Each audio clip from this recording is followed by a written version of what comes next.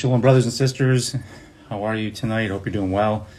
Have I think some pretty cool connections to make tonight, but I want to share some things with you that I think the Lord is trying to communicate to His people right now, because they're getting a little bit weary and tired right now. So I'll give it a second, but I just want people to hear Scripture so they can consider what it means and then apply it. Because if we're not going to listen to what God says, then how are we going to do what He says, and then how are we going to be blessed? It's just that simple. I'm not saying it's easy to do it. I'm saying it's that simple. So being holy, right? Saints. What is a saint? If you define saint according to Scripture, it's called a kadoshim in Hebrew, which is it's a form of the word kadosh, which is holy, and means set apart. So you're supposed to be a set apart people. So while I was reading in the Epistle of Jude, that's where I'm going to start. Pretty amazing stuff when you start seeing how, Jude, you can go so deep in these things. Now, I'm not trying to make you get super deep. I'm saying if you start to connect the dots, it's like Scripture becomes alive. Hey, brother. So the book of Jude, or Yehuda, Jude, however you want to say it, because everyone's using different versions, it says that he was a slave of the Messiah, Yeshua, a brother of James or Jacob. So Yeshua, Jesus, had two brothers, at least two that we've recorded here that wrote epistles. It says, to those who are called, who are loved in God the Father and kept safe for Yeshua the Messiah, may mercy and peace and love be multiplied in you. I mean, what a great greeting, right? Don't we wish that for everybody?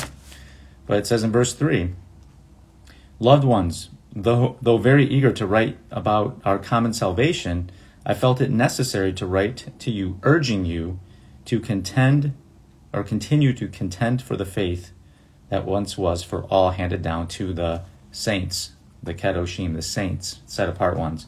It says, so for people, certain people have secretly slipped in, those who from long ago have been marked out for this judgment.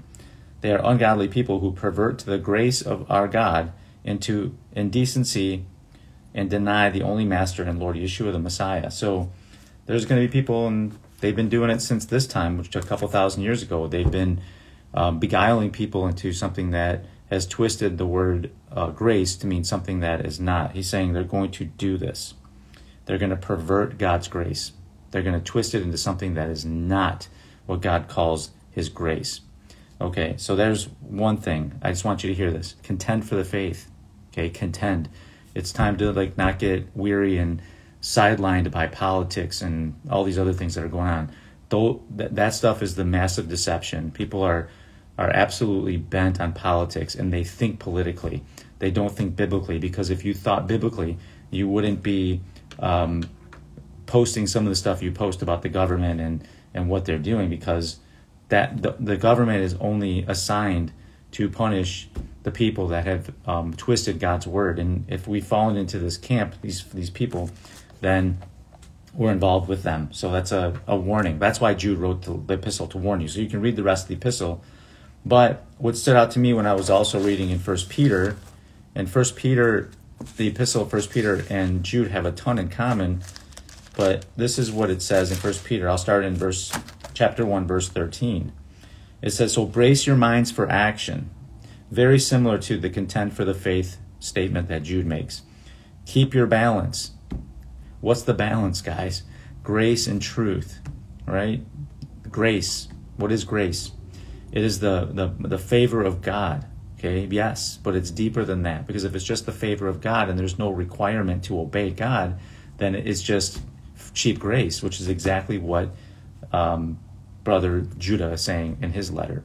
Cheap grace. Like twisted and perverted grace. So the balance is grace and truth. Grace is, yes, the unmerited favor of God. God's pouring it out on people.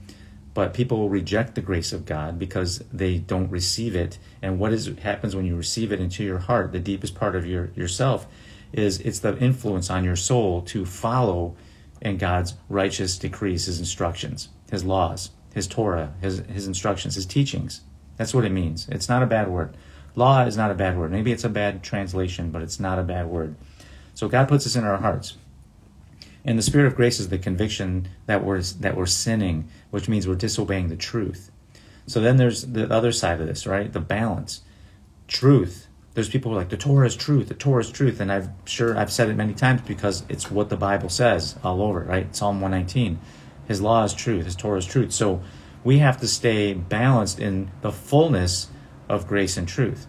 Who does it perfectly? Messiah, Yeshua, does it perfectly. Do we do it perfectly? I mean, this is why you have to have a sober estimate of yourself and contend for the faith by having a balanced understanding of what grace and truth are, because if you just go the grace route, you neglect the truth. If you just go the truth route, then you're in legalism and you've rejected the favor and grace of God, because it's not that he's excusing your sin. Not at all. But we sort of get prideful in our obedience. When you get into Torah movements and things like that, you start thinking you're impressing God. God's not as impressed with your obedience to the letter of the law, but the spirit of the law. The spirit of the law that is in your inmost being. Okay? And I'm going to touch on this and what it means, but let's continue. 1 Peter 13 says, so brace your minds for action, right? Faith is action.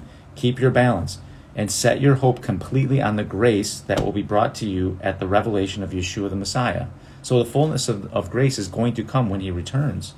We get a measure of it right now. Each vessel, we're the vessels, right? We get a measure of the grace of God. Here's what he says in verse 14. Like obedient children, do not be shaped by the cravings you had formerly in your ignorance. Ignorance. So once you know something's true, and then you don't follow it, you don't obey it, now you're willfully ignorant. So God is extending his mercy, which is he's withholding the punishment that is due to you because you've made the profession, right? You've received the revelation. You have this excitement of the hope that's in you for the Messiah to return. But there's a massive warning here not to go back into those things, not to do those things again, because then you're rejecting the grace of God. Because if you're just saying a prayer and you're saved, and I talked to a man last night for hours, he thinks everybody's going to be saved. And I said, how could that be? Not everybody's God's children. Only those who've been born again. You have to be born again or get the new heart and the spirit. I said, you think a rapist, a child rapist is going to enter into the kingdom of God?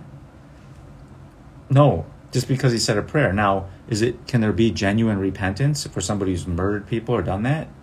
There has to be. I mean, there's examples biblically of this. The thief on the cross, right? We see it. He admitted his guilt. This is why God gives grace to the humble. The people who can humble themselves.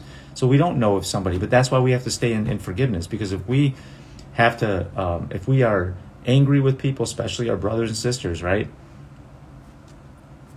I think I'm gonna do a message soon. I don't know, God willing, about how there's contrast in the Bible. It says one thing somewhere else, and it says the opposite somewhere else, and they're both true. So we can't just go one way all the time. We have to realize that maybe it's a time to reap. Maybe there's a time to sow, right? There's a time to water. There's a time to, all the things that are in Ecclesiastes 3 are in there for a reason. Okay, now, in your ignorance, right? Instead, now verse 15, 1 Peter 1:15. Instead, just like the Holy One who called you, be holy yourselves also in everything you do, for it is written. Yeshua says, it is written. Well, Peter says, it is written. It says, be holy, be set apart, for I am holy. Kadosh. Be kadoshim, saints, for I am holy. Now that's a reference in Leviticus. Now a lot of the people in Messianic circles go to Leviticus 11 and say, see, you're not supposed to eat ham. I don't think that's the reference here. Why I'm going to tell you that? Because if you go to Leviticus chapter 19, huge chapter, okay? Massive chapter. Some people only use 2 verses out of it. I don't think that's right. I think or 1/2 of a verse. I think you should look at it all. I'm going to touch on several of them. I think you should read the whole thing. Maybe you'll get more out of it than me. But if Peter is saying to the people who trusted in the Son of God, Messiah Yeshua, Jesus the Christ, a.k.a. Jesus the Christ, he's saying, be holy. What does it mean to be a saint? Leviticus 19. Here's what it says. The Lord, Adonai, spoke to Moses, saying, now this is directly out of the mouth of God, speak to all the congregations of the house of Israel, the children of Israel, and tell them, you shall be holy, for I I'm God, your God, I'm holy. Boom, there's the connection. So Peter's making reference to Leviticus 19, for sure. He says, now verse 3, people stop and go, be holy for I'm holy. It says this, each one of you is to respect your mother and your father. What's that? Oh, that's from Deuteronomy 5 and Exodus 20, right? Obey your parents as in the Lord. So it's a promise, like it's a command and a promise, right? So he's talking about the 10 Commandments. Number 2, keep my Sabbaths. 4th commandment, how will you be holy? So far, he's saying, honor your mother and father, keep my Sabbath. And then he adds this, I am the Lord your God. Verse 4, do not turn to idols. 1st commandment, what's the 1st commandment? I am the Lord, right? I am the Lord who rescued you from the bondage of Egypt. You shall have no other gods before me. So you can't have idols or make molten gods for yourselves. What is that? Graven images. 2nd commandment. For I am the Lord your God. He's not saying these are suggestions for you to attempt to be holy. He's saying these are commandments. So far we got only obey God, don't make any images, no idols. We have keep the Sabbath, and we have obey your mom and dad. Okay. Let's scroll down. There's some information out there about sacrifices and what that you're supposed to take care of the poor. But it says in verse 11, right? Oh, sorry. I don't have Wi-Fi in my hotel. Sorry. It says you are not to steal. What is that? I think that's the 8th commandment, right? You are not to lie. Do not deceive one another. Don't bear false witness. 9th commandment, right? And then you are not to swear falsely by my name. The 3rd commandment. And so profane the name of your God. I am the Lord. So he's going over the 10 commandments. What does it mean to be a set apart people? The milk of the gospel. Trust in the Son who reconciles you to God because of the sacrifice, and now be set apart. Obedience to the Torah. Okay? The Messianic circles I was making a reference to is that when Peter says, be holy for I am holy, most people, I don't know, I used to do it too, guilty. I'd go, oh, look, it says Leviticus 11, be holy for I am holy. Leviticus 11:44, it's all about not eating unclean food. I firmly believe that he's talking about Leviticus 19 and 1 Peter 3. He's not talking about eating clean and unclean. Now, are you supposed to eat unclean? No. Those laws didn't change. I have a video about that. We talk about it so much that we make food the stumbling block for a brother to come to faith. Don't worry about what other people are eating and drinking, because the kingdom is about righteousness, peace, and joy in the Holy Spirit. And most people, I'm not saying most, a lot of people in the Messianic circles have no joy because they're not actually obeying the spirit of the law. They're going back to the letter. That's the point I was making. So, Leviticus 19, back to where it says, you are not to oppress your neighbor or rob him. The wages of a hired servant are not to remain with you all night until the morning. I mean, I took that serious. I have employees and I pay them right away. I don't wait a week. I don't wait a day. Usually I don't wait an hour. I make sure they're paid because, the Torah really, yeah, no problem. The Torah really is a light, right? It's something that's in us that Yeshua, represents the light of the world, but it's in us to do unto others as you would have done unto you. That's the whole goal of Torah is met there in Matthew 7. You'll read that. Spirit of the commandments. Your heart is the obedience, right? The spirit of the law, the spirit of the commandments is that your heart will do whatever God says. The basic instructions are like, don't murder, cheat, don't steal, don't covet. Take care of other people, like do to others as you have done to you. It's the fruit, right? It's the fruit. The one I just read, which one? Don't oppress your neighbor or rob him. The wages of a hired servant are not to remain with you until the morning. I don't know. Sometimes I don't understand. Like if I had a one-on-one with you, I'd be able to go through it. When someone asks you how they know they have the Holy Spirit, how would you answer that? Like, I don't know. Like, if they have the Holy Spirit, then they're not going to tell you something that's in the Bible or something that's not in the Bible as if it's not there. You have to be really careful with that. That's why if you have the Holy Spirit, then you'll discern what's truth through the Scriptures, and then you'll know what's true and what's a lie. I forget where I was. Okay, that's why I usually don't look at the comments for that reason, because I get sidetracked and I have ADD. You're not to curse the deaf, nor put a stumbling block before the blind, but you shall fear your God. I am the Lord. I am Adonai. Okay. So as far as you don't have workers, I'm using that as an example from my life, right? If you are have hired servants, like, this is literal, but even in my work, I have people that work for me, so I will make sure that they're paid before I get paid. Like, I don't get paid before them, sort of thing. There's companies that are like that. They're disgusting. Okay. Don't put a curse on the deaf nor a stumbling block before the... But now, stumbling blocks are huge because you can create a stumbling block because you could be a hypocrite. You could be doing things... Hold on. I think my... Okay, I think I'm back.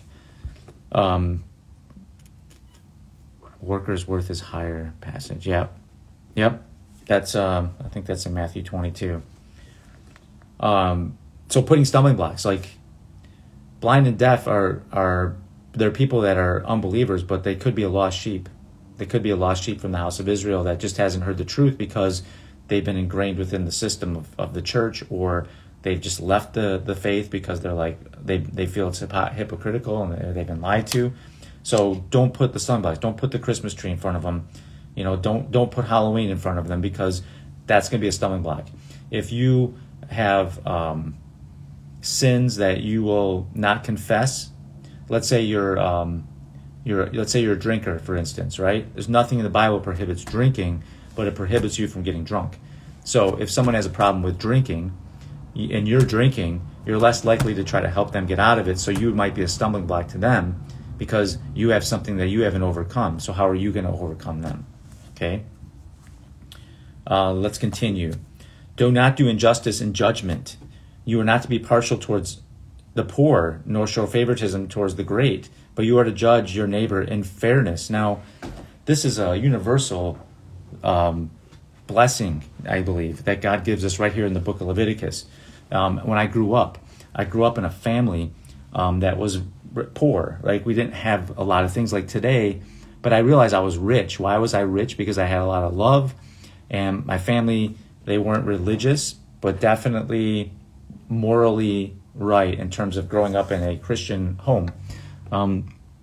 We didn't talk about God. We didn't talk about the Messiah. We just, love was the foundation of our home. So my father was in business, and he had a restaurant. He took me to work when I was 10, and he said, son, I don't care if a bum on the street comes in here or the president of the United States comes in here. They get exactly the same service, okay? So I learned that through my dad. I learned Torah from my dad, who was not a Torah keeper, but he certainly understood not showing deference to the poor or favoritism to the rich, because that's what people do these days. You look good, you wear nice clothes, everyone's like, oh, that guy's great, or that, oh, look at that lady. They have a soul just like the person who's in the street, who's suffering. In fact, Yeshua is saying, take care of those people. And the reason we have that going on is because we didn't obey this. We're not holy, okay? Right, no respect to persons, right? It's like the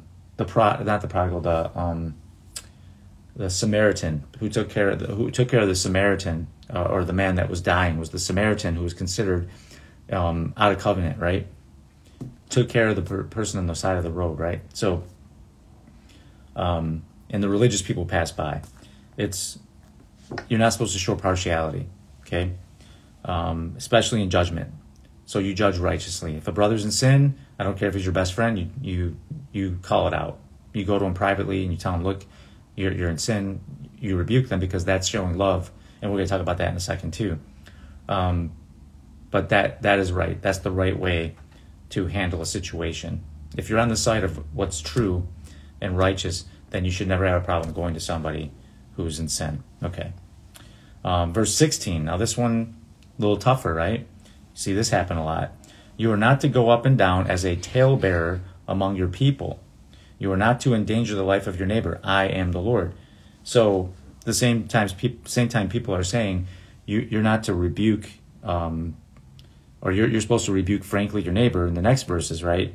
But they're talebearers. They're telling stories about people without witnesses, and they're slandering and they're gossiping, and that's forbidden in the scriptures. You're not supposed to do that, and it says it right here.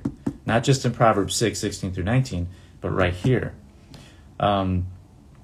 Verse 17, you are not to hate your brother in your heart. This is forbidden throughout the whole, everything in the scriptures. In the New Testament, very much in the book of 1 John, if you hate your brother, and the Messiah says if you have an issue with a brother and you don't correct it, or at least you do your part, don't even come and offer a sacrifice to me.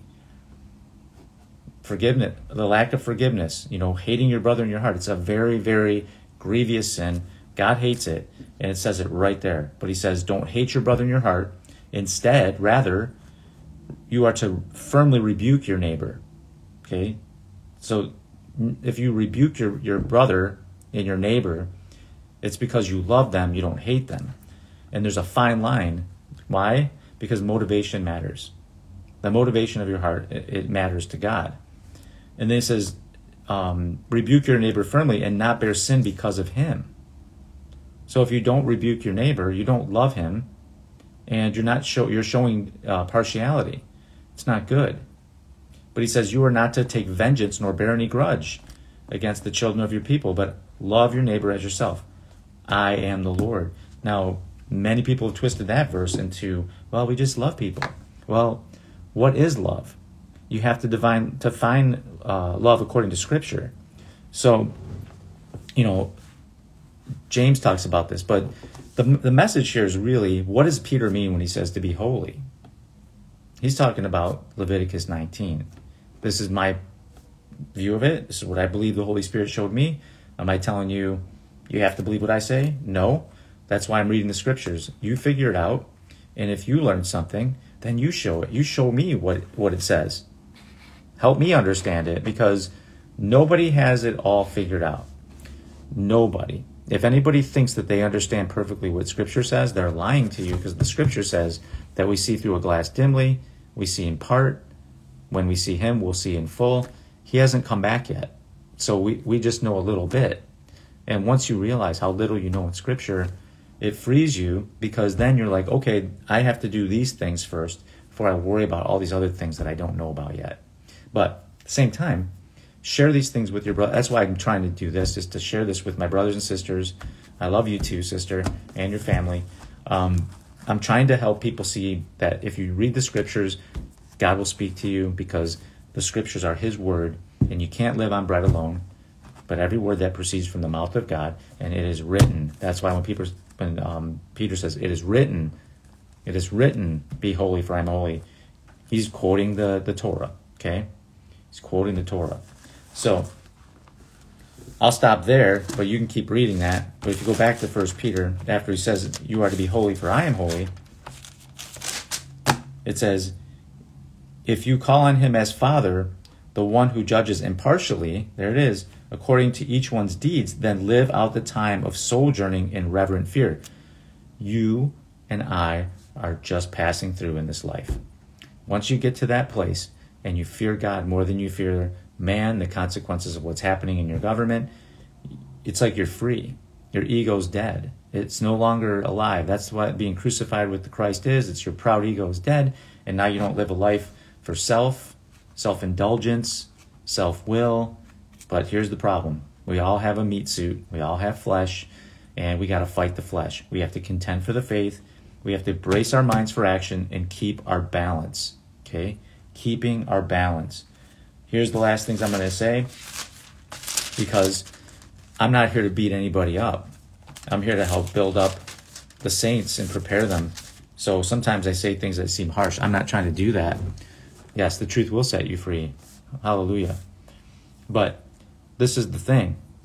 You don't want to lose your intimacy that you once had with God, because now you know Torah, and now you're like, I'm walking in Torah, and now I got to beat everybody up. Fine.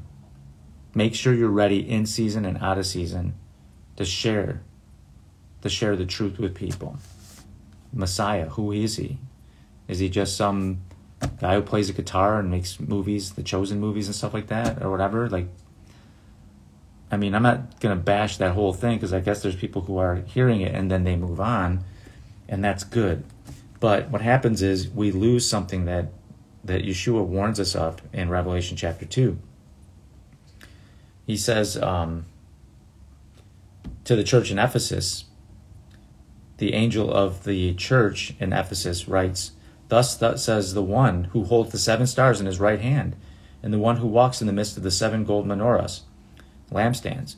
I know all your deeds and your toil and your patient endurance. These are good things. And that you cannot bear those who are evil. The fear of God is to hate evil. I'm down with that. He's right. He's like, good. You're doing good. You have tested those who call themselves apostles and are not. And you have found them to be liars. There's going to be people who seem like they are apostles, but they're not. Why? Because they're liars. What is a liar? Someone who's tale-bearing, bearing false witness. Like, they don't enter the kingdom. And there's going to be people who we thought were absolutely saved who are not going to be in the kingdom. And there's people who are going to be like, how the heck are they there? You got to figure out where you're going to be before you worry about other people. Don't obey man, obey God. I don't care if I taught you 100 things from Scripture, right? I got to follow this too, and I don't want to fall. I don't want you to fall, but we need to stay in these words so that we don't find ourselves on the other end of these, which, if you're not testing them against your own heart, instead thinking about other people, you're in big trouble. But he says this, Revelation 2, verse 3, you have perseverance and you have endured for my name's sake. You have to know his name, okay? And you have not grown weary. You're strong. It sounds like this is a perfect church, right? These people are patient, endurance, they hate evil. But he says, I have this against you, that you have forsaken your first love. Man. That's a rough thing for God to say to you. And I hate to think that it's me, but sometimes I think this is why I got to go back to these words. He says, remember then, from where you have fallen. Repent. And do the deeds you did at first. If not, I will come to you and remove your lampstand, your menorah, from its place, unless you repent. See, he's saying repent. Repentance is the grace of God. It's the gift of God. It's Messiah's message. Repent. The kingdom of God is near. It says, remember from where you fell. Remember. So, here's the good news. Because everyone's so focused on people falling these days and losing their crowns. You should learn this. All Scripture is God-breathed, right? At least that's what I believe from 2 Timothy chapter 3, verse 16. But I read this verse in Proverbs 24:16. It says, or 15. Let's start with 15. Do not lurk like the wicked near the dwelling of the righteous. Do not assault his home. For though the righteous one may fall 7 times, he gets back up. It says he rises up. But the wicked stumble in adversity. Do not rejoice when your enemy falls, or let your heart be glad when he stumbles. See?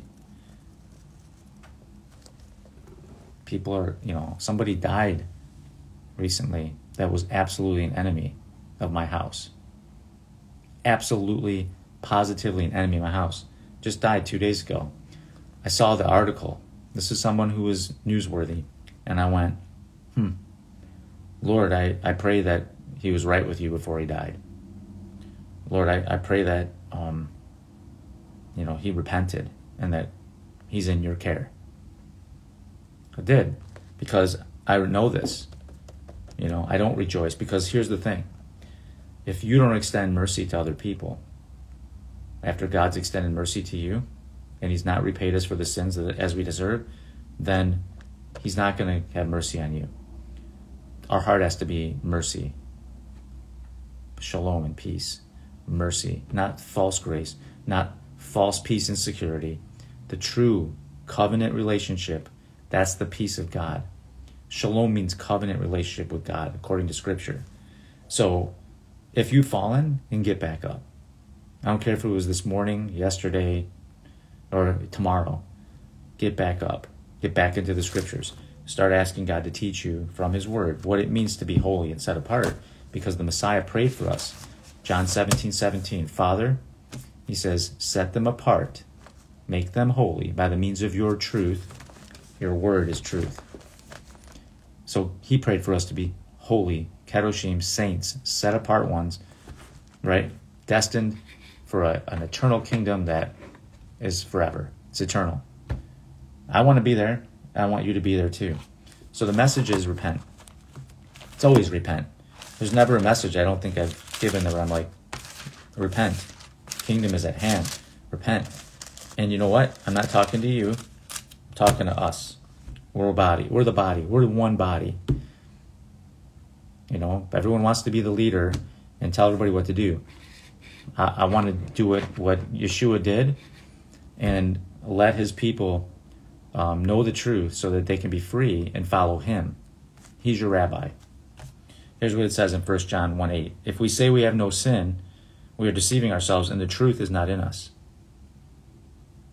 If we confess our sins, huge. He is faithful and just to forgive us of our sins and purify us from all unrighteousness. Not some of the unrighteousness, all of it. How beautiful is that? I hope you said hallelujah in your heart when I read that, because, you know, none of us is deserving of this. No way. I don't care how obedient you are. Don't lose your love and your connection to God. Make sure you're praying and staying alert and awake, discerning what's going on. Don't let the wickedness of the world make you bitter or your heart wax cold, because lawlessness is increasing. What happened? One thing I want to share with you. The elections, you know, everyone was worried that the Republicans weren't going to win enough seats to get control of the Senate, right? Because most normal believers, right, are conservative in terms of their values, right? They don't want people, they don't like abortion, you know, they don't want people coming in from other countries and taking the benefits, the things that just make common sense. Most people would say, well, I have to vote Republican. But once you extricate yourself from politics, you realize that it's all deception. And I'm going to say this to you because something happened yesterday. What was it? It's the Republicans. They're not going to win the Senate, but the people are upset about it, and they're saying there's fake elections, and there's, what are they saying? There's the election fraud and all that stuff. Forget about that. It's a waste of time. You're going to miss what God has for you to do, or the suffering that God has for you to do, you know, to do his will. So why does it not matter? Point blank, they are incorporated this marriage act. I don't even know what it says. I have no idea what it says, but it says that 62 senators voted for equality in marriage, meaning this doesn't matter.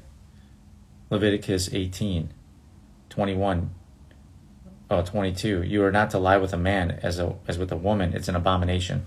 Like Leviticus 20 verse 13, right? Like this is God's laws. If a man lies with a man as with a woman, both of them have committed an abomination, and they shall surely be put to death. Their blood shall be on them. So if this isn't true because it doesn't make you feel good, then just give up the whole thing. I'm not trying to encourage you to give it up. I'm saying that should convict you that you thought that 50 senators being Republican or 51 senators being Republican would stop something that God calls abominable from being passed in the land. Do you not see that maybe some of them are in there, have good intentions, but it's not how they start, it's how they finish. And I don't know any politician that I trust that's finished their race, if you will. Not one. Not one. So if Yeshua sits at the right hand of God, which it says here, and he's interceding for us, you know, give your life back to him again. Get back up and start following him again. You know, the saints are not perfect. The saints fall, but the saints get up again. So keep getting up. Don't give up. Contend for the faith.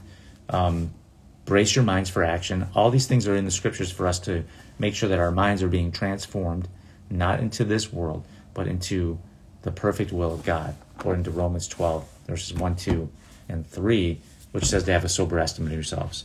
All right. I'm done. God bless you. In Yeshua's name I pray. Have a great night. Amen.